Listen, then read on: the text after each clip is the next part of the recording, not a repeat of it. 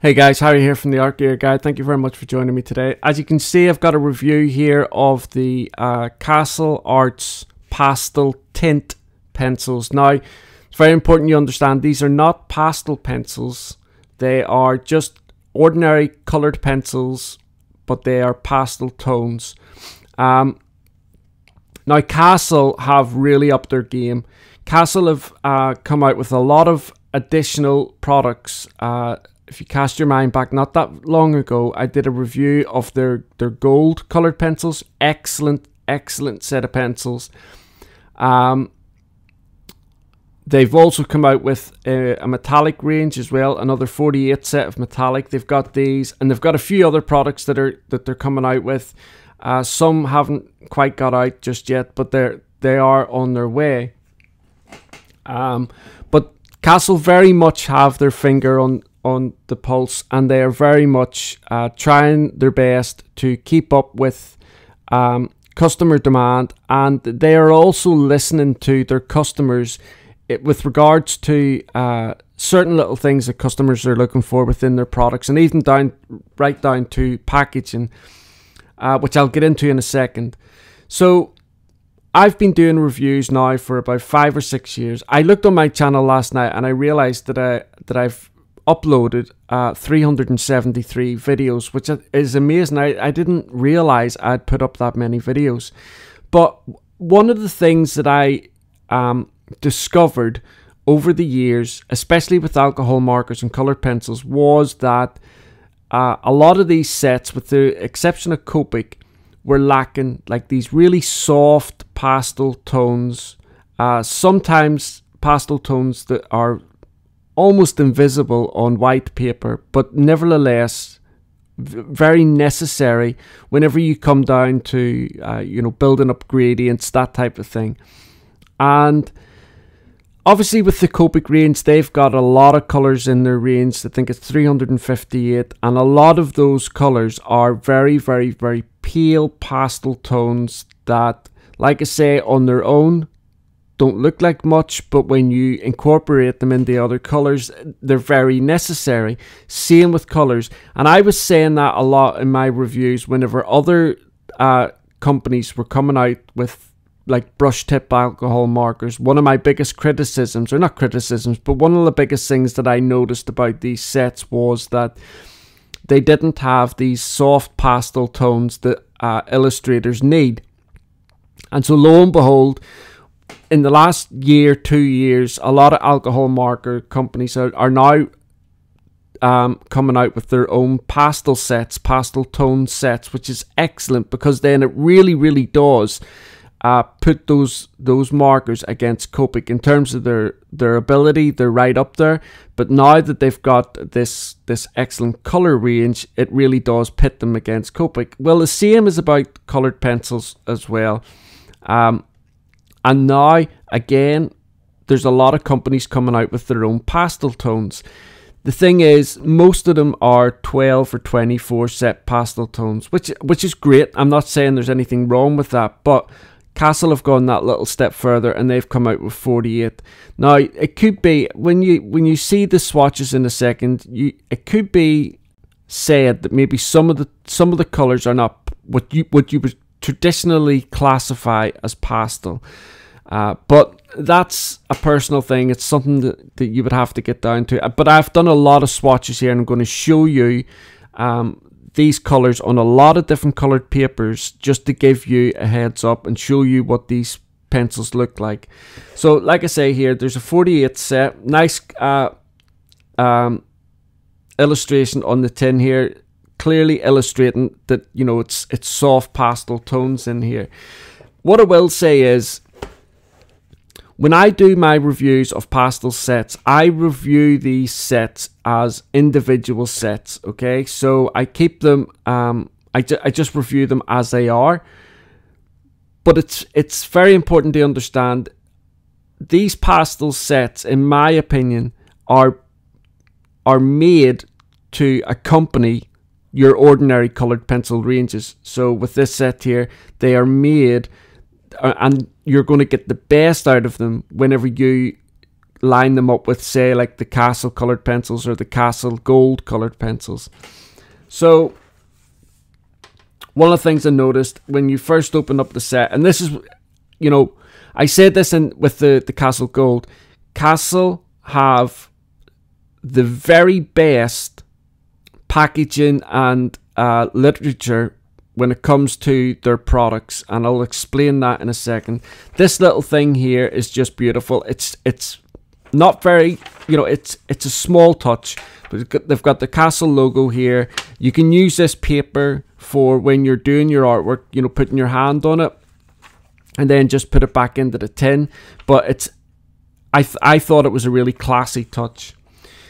Now here's where Castle have really upped their game, where I think that they are better than all of the other manufacturers, including the big ones, when it comes to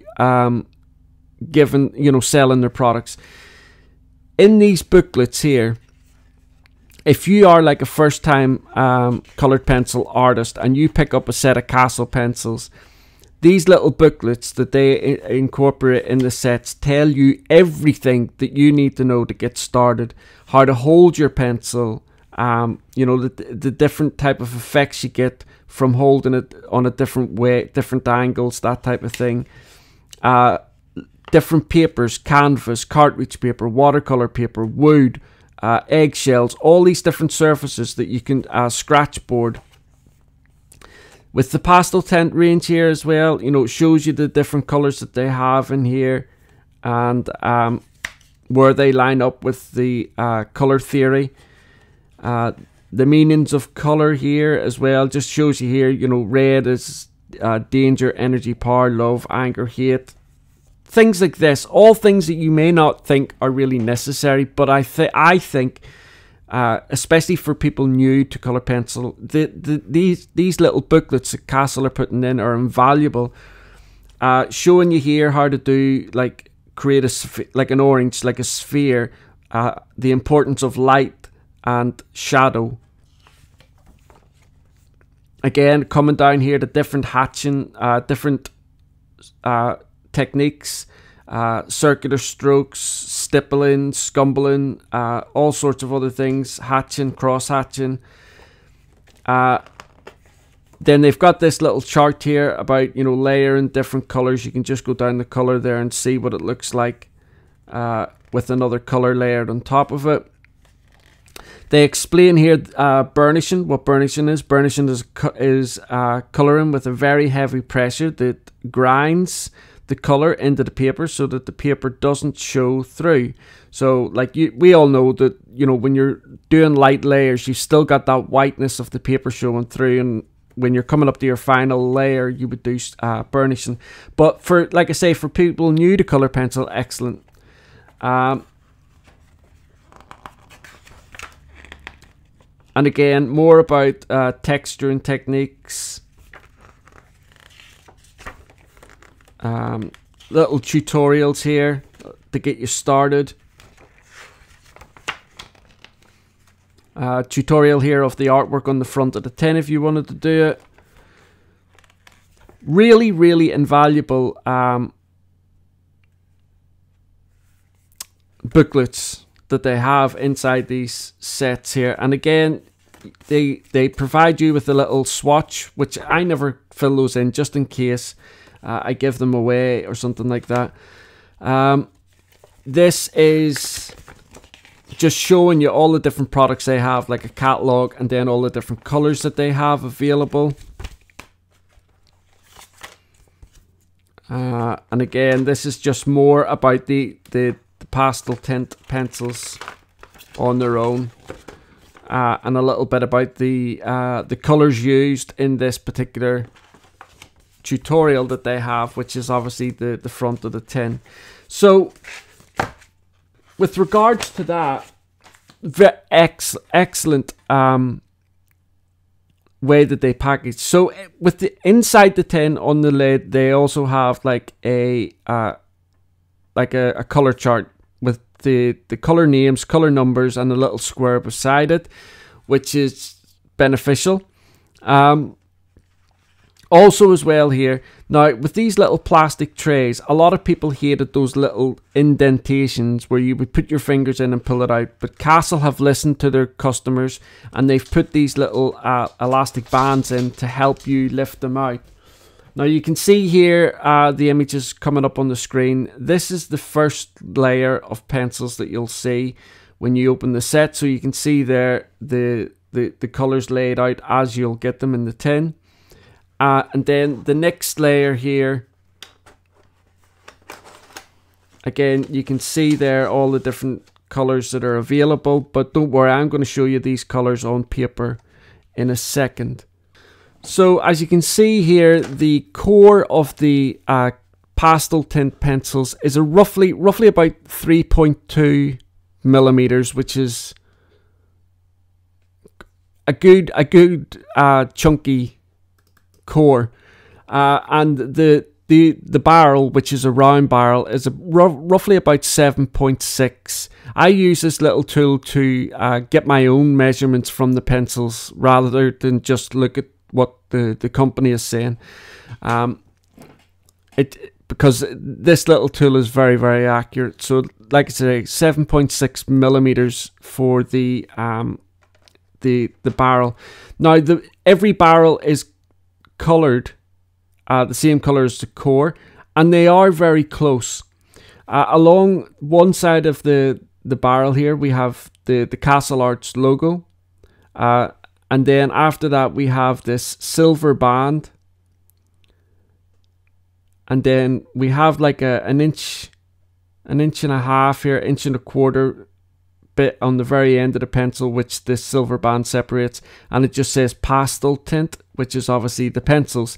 Now on the opposite side of that we have the pigment name, and then obviously the silver band, and then on the very end here we have a number which corresponds to the pigment as well. So all the information that you need to know here is on the actual barrel of the pencils. Now I did artwork with the pencils, and it was very simple artwork. It was just a set of balloons, and the reason why I did this, like I said to you, pastel pencils are made really to complement another set of pencils. It's really difficult to use pastel tones on their own. But what I did was I just got these balloons, used these pastel colors just to show you kind of like how they layer, how they blend, that type of thing. And the paper that I used for this was Bristol vellum, so it's a little bit of texture. The layering and the blending was absolutely fine. And also I used odorless mineral spirits as well, which I don't normally use, but when I used it for these balloons, it did really help to merge and blend all those layers together. So that it turned out okay in terms of the artwork, but like I said, the artwork is very simple, but it's mainly just to show you what these pastel tones look like and how they layer and how they blend. So at first I used I thought I was going to do the artwork on some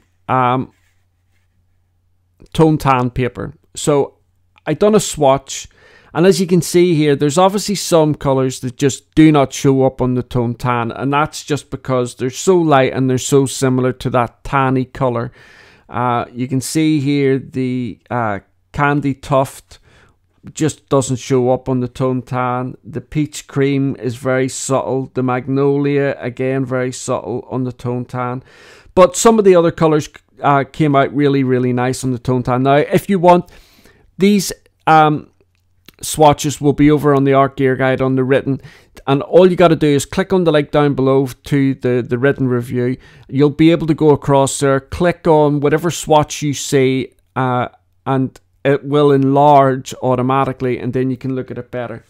So once I'd done the swatch on the tone tan, which was Strathmore tone tan, by the way, I then went and done a swatch on white paper, thinking that the white paper wouldn't show up the colors that well, but I was wrong.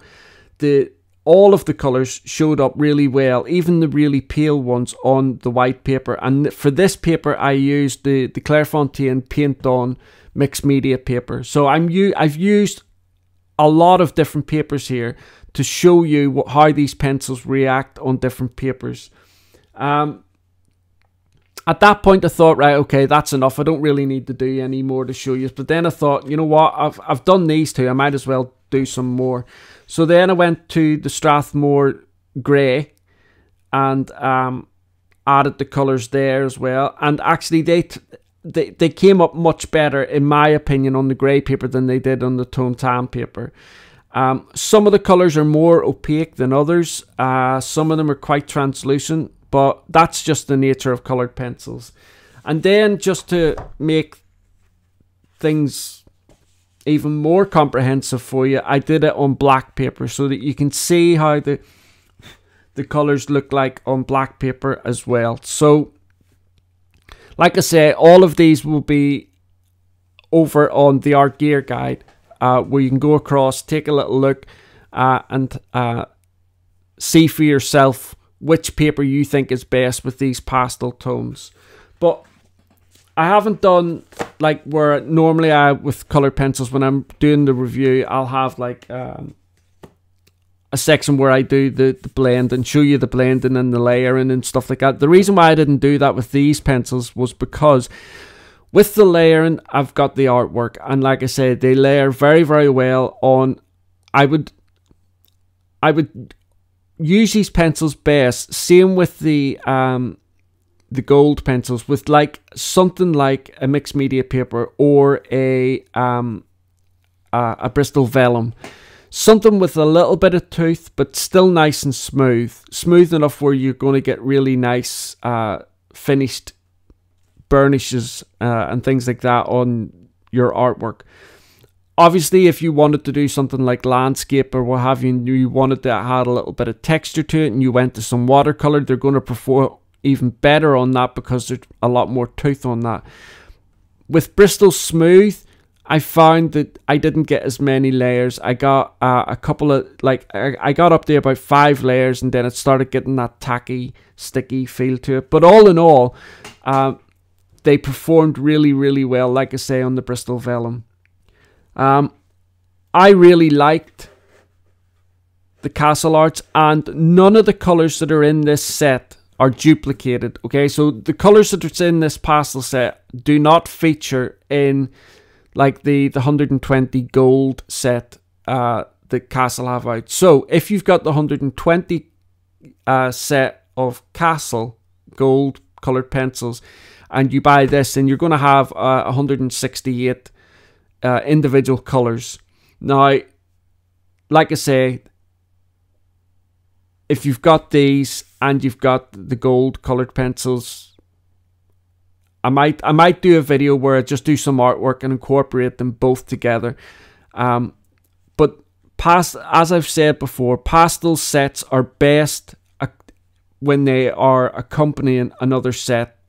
You're too limited when you do them on their own, which, as I was saying, which is the reason why I didn't do like the blending test that I normally do, because when I'm normally doing the blending test, I'll do like, you know, a red and a yellow to get an orange, and I'll do a yellow and a blue to get a green, that type of thing. Well, I couldn't really do that with these pastel tones because those colours weren't really there. So that's why I just did the artwork and I did the swatches on the different papers. But all in all, beautiful set of pencils. Castle have done it again. They've done a really, really great job with their gold range and now with these. And like I say, I will do a review of their metallic pencils. Metallic pencils are not my thing, but nevertheless, it's still important that I do a review of them and get them out there so that you can see. And as I did with the pastel tint pencils, I will show you the metallic pencils on various different paper colors and also textures.